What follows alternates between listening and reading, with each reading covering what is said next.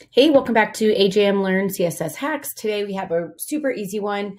I'm going to show you guys the code to change the color of these social media icons in your header. They naturally will inherit the color of your hyperlinks in your header.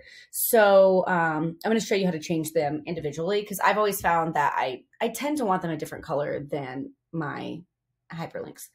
Okay, so moving over to the post. So below the video, all this will be in the post. First, you can just change the color.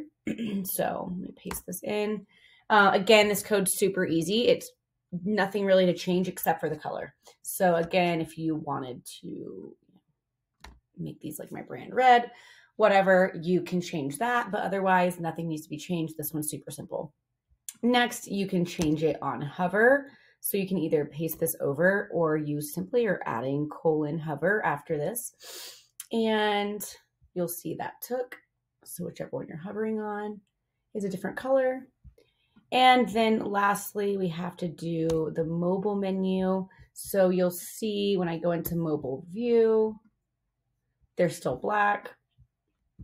So we can change them. And again, just change the hex code as you need. That's it. Super simple.